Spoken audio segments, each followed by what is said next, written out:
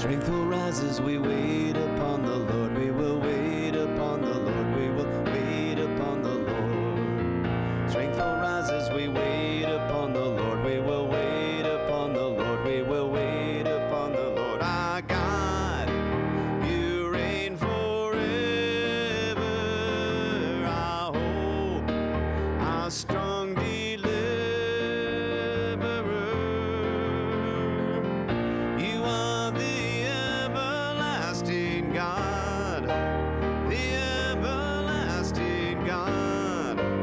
You do not wait, you won't grow weary. You're the defender of the weak. You comfort those in need. You lift us up on wings like eagles.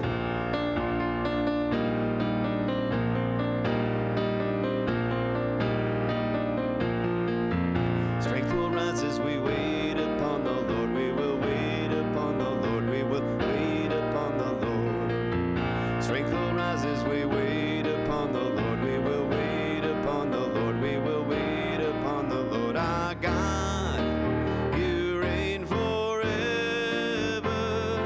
Our hope, our strong deliverer.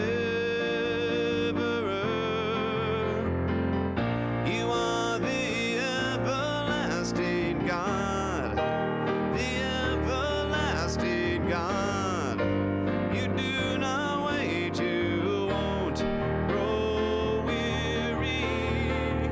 You're the defender of the weak. You comfort those in need. You lift us up on wings like eagles.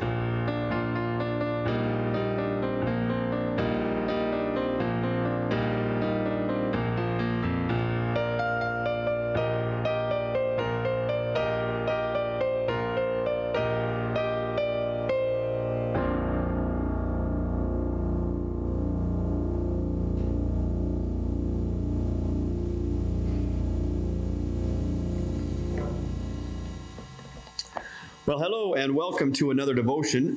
We are in the book of Matthew, and today I plan on finishing up chapter 9 as we go into the next one, which is chapter 10. But for right now, this is chapter 9, verses 35 to the end of the chapter through 38. Jesus continued going around to all the towns and villages, teaching in their synagogues, preaching the good news of the kingdom, and healing every disease and every sickness.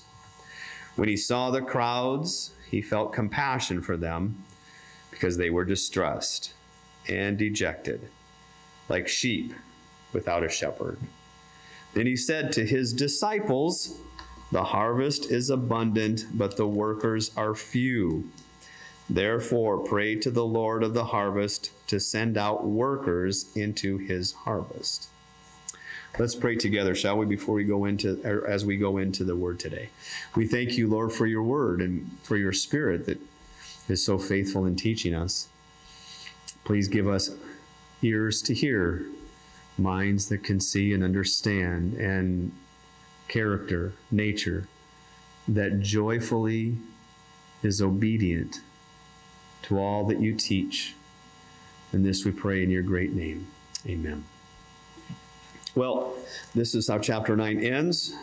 And it's a powerful statement because, as we saw earlier, Matthew starts with chapter 5 teaching. He teaches in chapter 5, 6, and 7. When we get to chapter 8, there are various signs and miracles demonstrating the authority of Jesus' teaching, as well as him being the teacher. Then when we get to chapter 9, there's some more teaching, as well as the continued signs, miraculous signs. And at the end of chapter 9, then he kind of concludes the various miracles and teaching that he was doing. And so this concludes, really, chapter 9 does, a section that pretty much started in chapter 5. And so let's just read it again. Jesus continued going around to all the towns and villages, teaching in their synagogues. So he's teaching Jews. Remember, God's redemptive plan originated, if you will, well, originated in Genesis 3. You can see with the curse on the serpent that the human being will eventually crush the serpent's head. But specifically with regards to Israel with Abraham. Abraham is the patriarch, if you will, that God chooses to begin this history of redemption. Goes from Abraham to Isaac to Jacob. Jacob becomes Israel. Israel becomes a nation. I'm condensing it, of course. And so they are the ones that are familiar, if you will, with being the chosen people of God, to be God's image bearers and to live within the kingdom of God and to represent, to be his ambassadors in this world. And through them, all the world will be blessed. All nations will be blessed. So through Israel, God will redeem all of the world. So that being their narrative, if you will, their history, their purpose, Jesus goes to their synagogues preaching, not something new per se, but a fulfillment. So in regards it's new, but in regard it's also fulfillment of what has been promised through their past.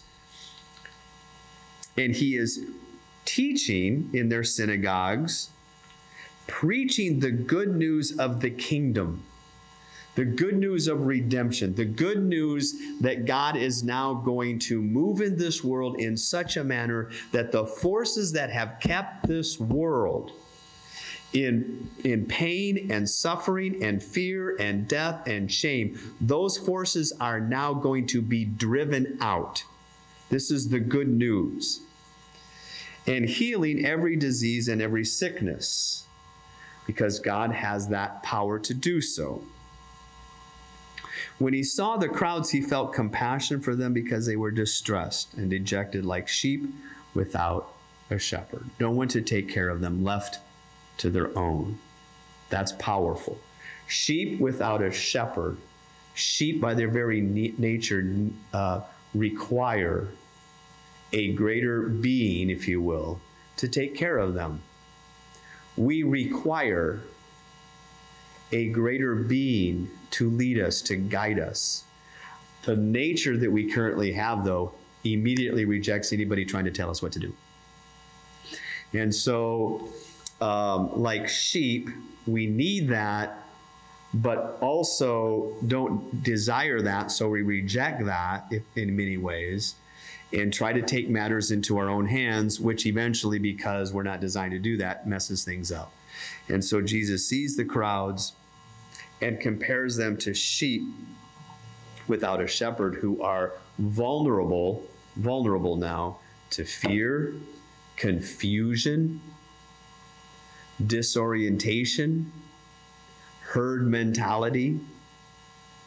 So he says to his disciples, which is a powerful statement, his disciples, those who are learning how to live in the kingdom of God, those that are learning and being transformed to have a nature that is obedient to the will of God, not as a matter of trying to white knuckle it. Well, I'm going to be obedient to God. I'm going to force my will and force myself to be obedient.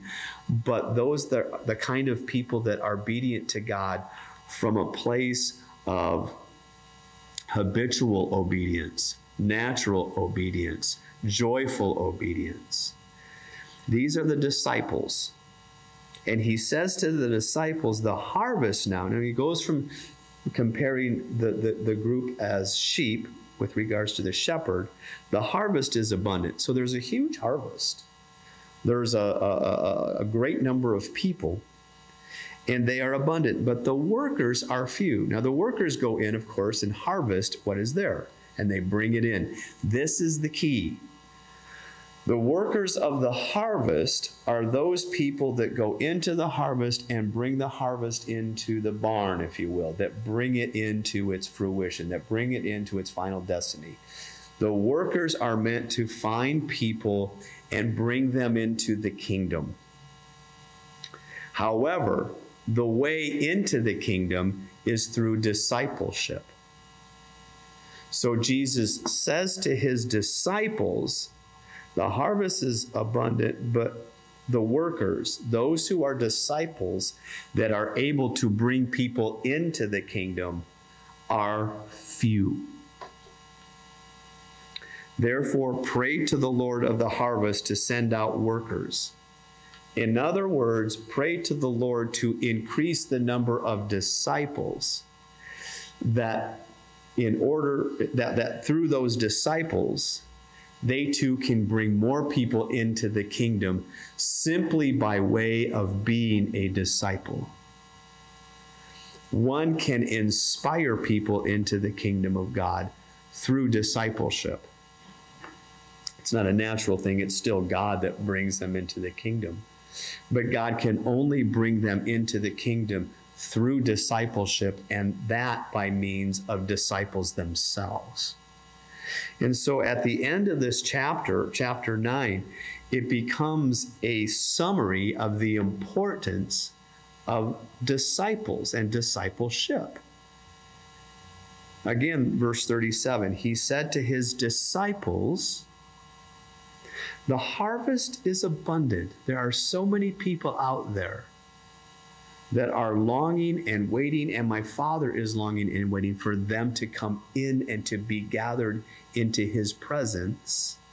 But the workers, those who can actually bring them into the presence of God through discipleship, are very few.